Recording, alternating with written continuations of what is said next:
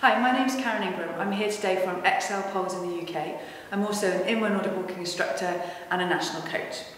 I'm going to be telling you in this video clip about the really clever quick lock system that's fitted to all Exel poles. And this basically enables you to change the tip system that you've got on the end of any Nordic walking pole that you buy from Exel. Many of the poles come with one of these options as standard, but you can retrofit any of these to any Exel pole that's fitted with a quick lock system.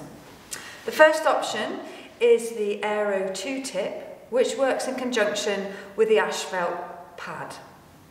The second option is a suspension tip. Now the suspension tip is really good for racing or something where you don't want to stop and take the paw on and off.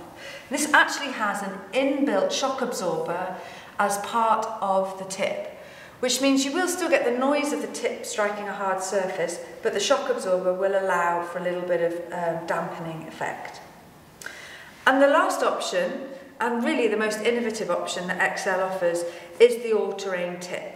This is the all-terrain tip option. You can see it here in the paw down position, enabling you to walk on hard surfaces.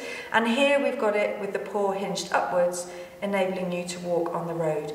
And you can now as well buy just the pad as a spare part. So in the pole you can see now, all you can see is the receiver. And you'll see that there is a very small little lip here which enables the tip that we're going to fit to stay on.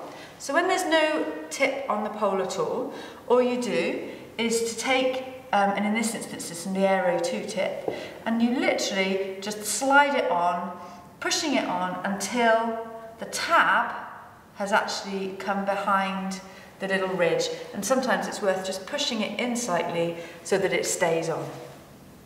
To remove a tip, if you wanted to change it for a spare part or to retrofit something like an all-terrain tip, you need a flat-bladed screwdriver, and what you want to do is to just get that underneath the tab, lift it slightly, and then just slide the tip off until it's cleared the ridge underneath, and you can remove it.